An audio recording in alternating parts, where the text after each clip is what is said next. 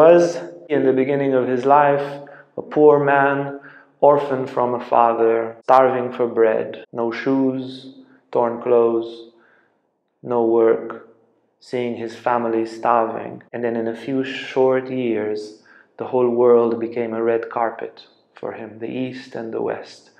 And a red carpet not for him to glorify himself, but to bring to people the glory of spirituality.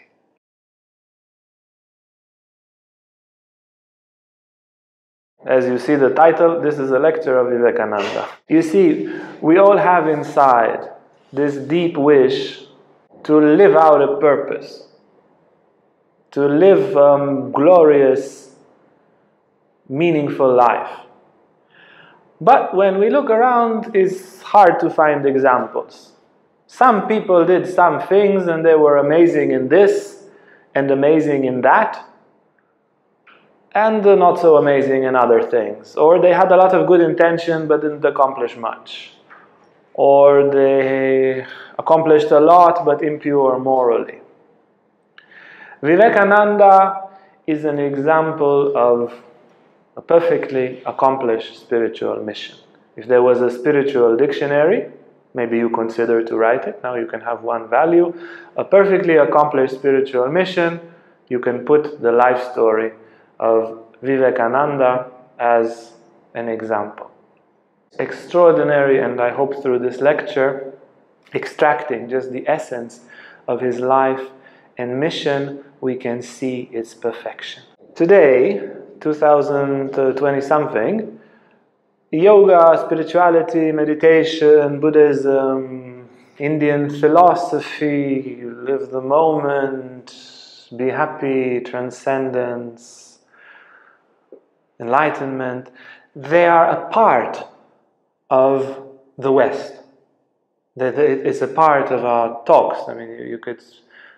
My grandmother, God rest her soul, when we came with the flyers of Tantra workshop, she looked at Tantra and she said, "Why do you say Tantra and not mantra?" So it is something that is common. Yeah, even grandmothers know of mantras and of enlightenment and stuff like that. But it wasn't like this in the 18th or 17th century. And if we look at a moment in which the wisdom of the East expanded, or let's say was bridged, arrived at the West, in my humble opinion, it is the moment when Vivekananda arrived and started speaking in America and then in Europe. He was, as we will see in the beginning of his life, a poor man, orphaned from a father, starving for bread, no shoes, torn clothes, no work, seeing his family starving, no hope, no faith. And then in a few short years, the whole world became a red carpet for him, the East and the West. And a red carpet not for him to glorify himself, but to bring to people the glory of spirituality.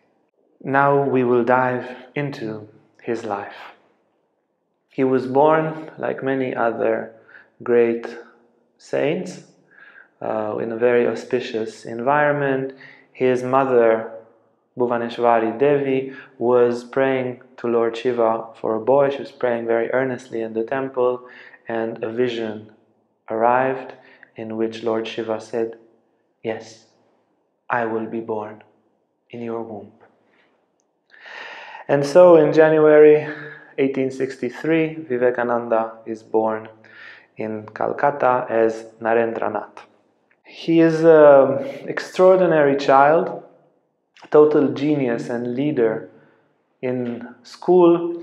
He is meditating from a very young age. You can see there he was meditating with his friends, and a cobra entered the room and stayed very close to him. The friends ran away. They shout, "Narendra, Narendra, Narendra." He's meditating.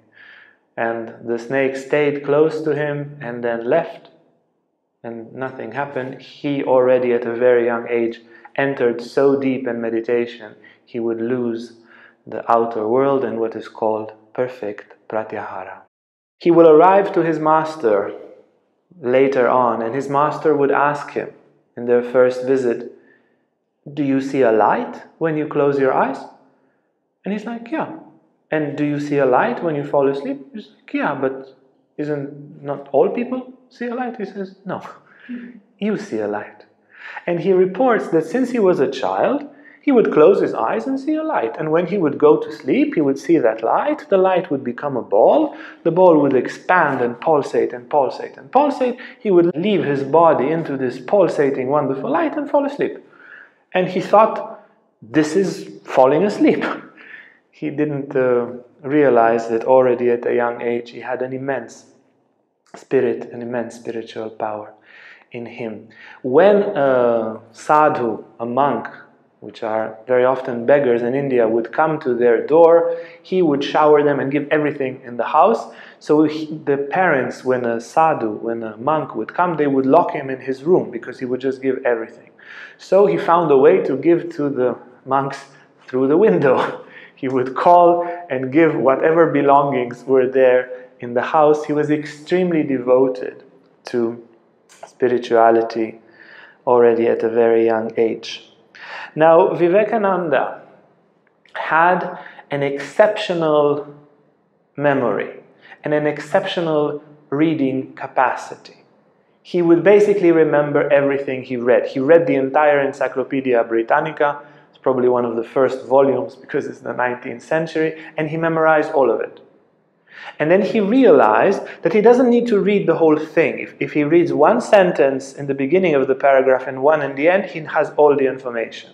And he developed that skill that he could read the first and last sentence of every page. And he knew by heart everything that's written there. And everyone who met him, and he was, as we will see, met by the greatest people of the generation of his time, were at awe at his knowledge. He has his first states of spiritual ecstasies as a teenager, but he's not sure if there is a God. He has visions of the Buddha, and he's saying maybe there is nothingness. He has some faith in God, and no. He studies Berkeley and Western philosophy, and he finds contradictions in the scriptures. He says, Moses writes the Bible and he writes about his own death. It doesn't make sense. The Mahanirvana Tantra has so-and-so contradictions. The Westerners, their philosophy is logical, is perfect. So he's in a pickle. He goes and he tries to find out. He's a kind of super faithful agnostic in that stage. He has to find out if there is a God, but he's not willing to take anyone's authority. He wants to know for sure himself. So he joins the Brahmo Samaj, a kind of reformed Hinduism that believes, very westernized, that believes in a formless God with attributes and rejects the worships of the statues, of the images, of the gods and goddesses in their multiplicity. Somehow trying to bridge the one God of the West, the rationalism of the West, with the concept of Brahman, Paramashiva, Parama Brahma, Parama Vishnu, the absolute in the Hindu tradition. Somehow trying to adapt to the English way of thinking and still respecting their old scriptures. And they found a way, focus on the scriptures, to find a kind of non-superstitious way of worship. So he likes that. He joins the organization. He goes from master to master. And he says, what's your views? And the master explains, says, well, sounds amazing, but have you seen God? And the master says, no. Well, then I go to the next one. Now, the head of the Brahmo Samaj, Keshab Singh, who was a great saintly and worldly being, he would even met the Queen of England, he did a lot of projects. he meets the great Ramakrishna, who is then a beggar priest, a total nobody. And he says, well, why don't you join me and follow me in the Brahmo Samaj? And Ramakrishna is like, no, I'm doing my thing here.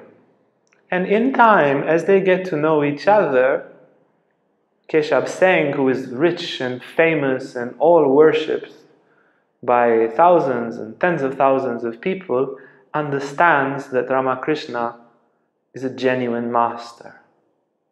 And he, who was himself considered a master, has the humility and the greatness of spirit to become a disciple of this master in rags. And so Vivekananda, following his teacher, Keshav, who was the teacher of the Brahmo Samaj, goes to meet Ramakrishna. And he sees Ramakrishna and he says, "Sir, have you seen God?" And he says, "Yes." And Vivekananda is like, "Okay, finally." He says, "Yes, I see God. I see Him now. I see Him like I see you, but with much greater clarity. But who cares about God? People cry for money. People cry for pain. People cry for relationship. Nobody cries because they miss God." And Vivekananda is intrigued. In their second meeting, Vivekananda goes to the temple where Ramakrishna is, and Ramakrishna takes him to the side and he says, "What has taken you so long?" Now, Ramakrishna is a 40-something-year-old master. You see him there in the back with a beard, well-respected, very emotional, very devotional.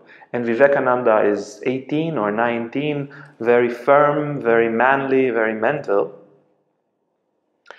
And he's looking at this old man who he doesn't know, and the old man takes him outside of the room and speaks to him in 4 eyes with tears and says, "I missed you. What took you so long to come to me? I can't stand these people. They just speak about money and worldly things. Finally, you arrived to me, you arrived to me." And he calls him Naren, Naren, which his name is Narendra. It's pretty close, but it's not his name. And Vivekananda says, okay, the man says he sees God, but he's also a bit cuckoo. But I gotta be respectful. Let's check this out. So he's kind of, swallowing a frog there and saying, yeah, sure, I missed you too. Okay. They go back in the room, and Ramakrishna, like Ramakrishna, puts his foot on Vivekananda's chest. It was a classic Ramakrishna move. It was not like something extraordinary. Ramakrishna would put his foot on people in order to put them in samadhi. So, in the Indian tradition, the grace of the Guru appears from his 2 hands, from his 2 feet, 2 eyes, and from his mind. This is why they touch the feet. Yeah, they don't touch the knee or the elbow of the Guru or vertebra L5. Yeah, they touch the feet because from there the grace of the Guru pours. So Ramakrishna stands up and pushes his foot in Vivekananda's chest. Vivekananda describes that the whole world was collapsing. There was like a sucking power. Everything was disappearing. He lost the feeling of his body. He lost the feeling of the universe. And he was scared. He was really, really scared. So he shouts out, "Don't you know I have a mother and a father?" And Ramakrishna said, "Okay, some other time, no need to rush." He takes his foot down, and Vivekananda, or Narendra in that time, slowly comes back. In their third visit, Ramakrishna is somehow taking it middle way and not putting Vivekananda in a total samadhi, but yet he touches him softly and he puts him in an elevated state of consciousness. Still, Vivekananda could handle it then. Then Vivekananda enters a state of trance in which he remembers his real identity, and we'll speak about this in a moment. And Ramakrishna asks him, "So, how is it going? How has it been? How long will you stay on this earth? Your mission is so-and-so, isn't it? Okay, you do like this, you do like that." They have a talk from the level. There is a master in Narendra already. And Ramakrishna has an update talk with the master, getting an update and giving an update. And he touches him and puts him in that state, and then he takes his hand down Narendranath comes back to the ordinary plane, and Ramakrishna is satisfied. Everything is confirmed. This is the right person. This is the mission. Everything is fine. Now Ramakrishna tells the others, as soon as Narendranath knows who he is, he will die. Once he realizes what a great spirit he is, he will not stay on this world for too long.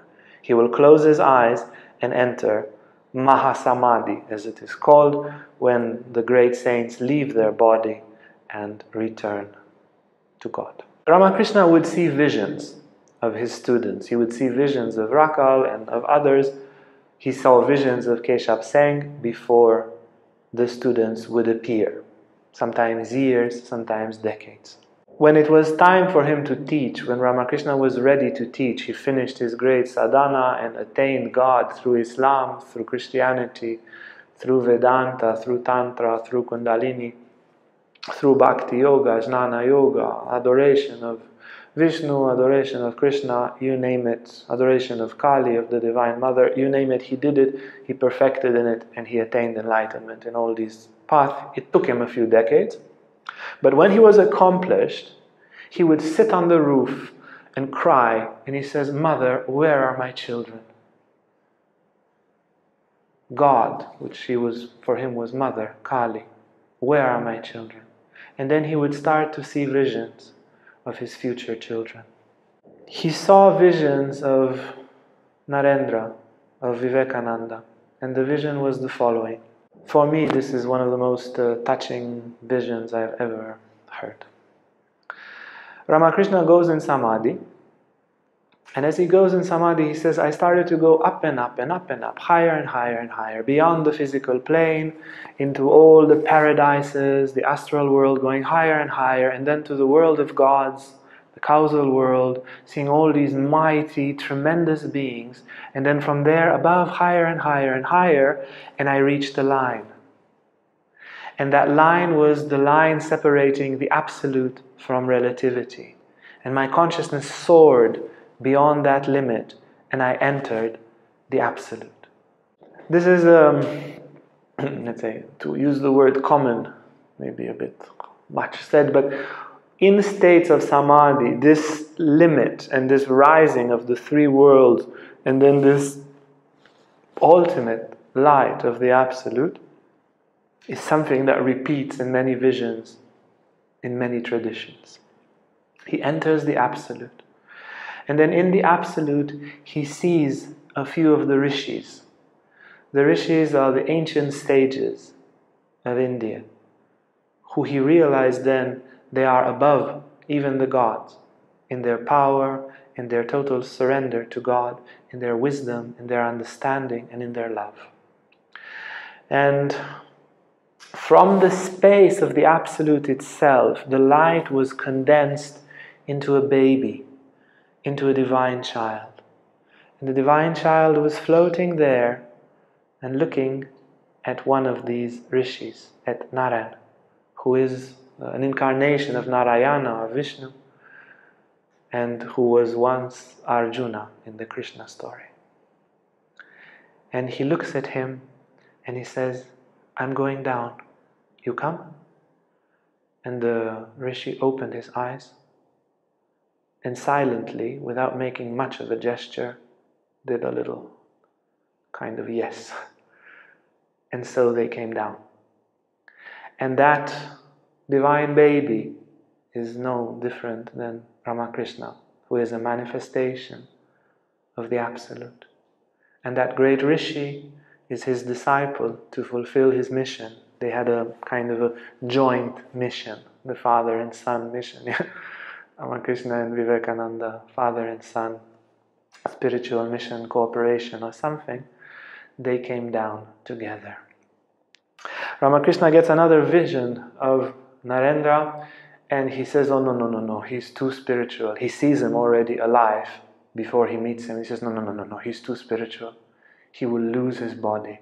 He will enter samadhi and never return. And he prays to Kali. He says, entangle him in Maya, so he forgets a bit. You have to drop his level of consciousness, make his life a bit complicated. Otherwise, he will be gone before we meet. Hey guys, if you like this video, make sure to like and subscribe to our YouTube channel for more content on spirituality, Tantra and more. And if you want to sign up for our online classes or for our retreats, you can see our website on the description below.